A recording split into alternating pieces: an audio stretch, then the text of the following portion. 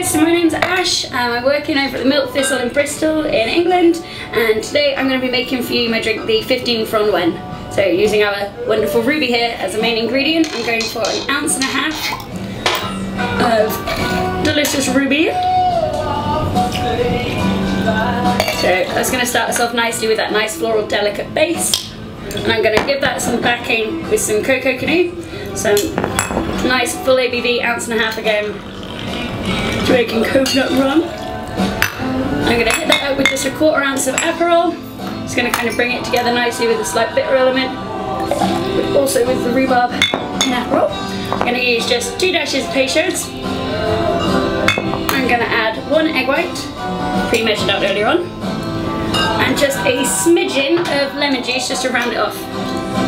So this drink was made for my nanny, who's a superhero in my eyes, and basically her favourite things in the world are an A&A perfume, so kind of that nice floral, light, easy breezy smells and flavours, and then also omelettes, so for the egg white, which is going to give it a nice consistency, make it nice and foamy, and also Malibu and lemonade, except she didn't know it was Malibu, she just thought it was lemonade, and then she was dancing on the table in Spain.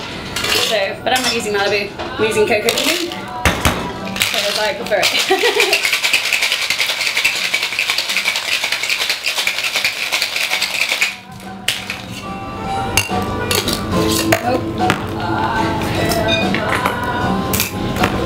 And giving it a nice wet shake.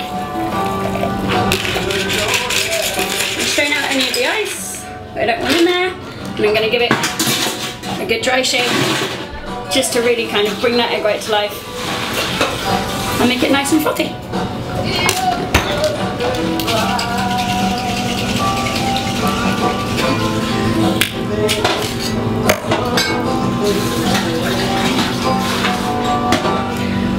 In my nicely prepared chilled coupe.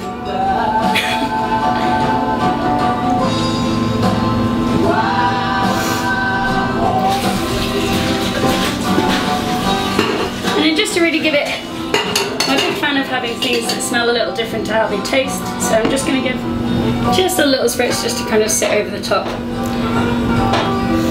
little bit around here, and on your stem so that you get it on your fingers. And that is my 15 Fronwen. Thank you very much. Enjoy.